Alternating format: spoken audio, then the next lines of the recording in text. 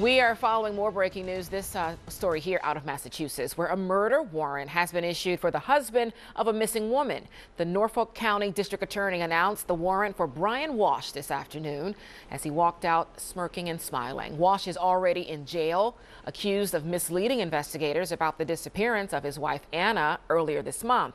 The DA did not elaborate on what led to the murder warrant being issued today. That evidence will be unveiled during arraignment.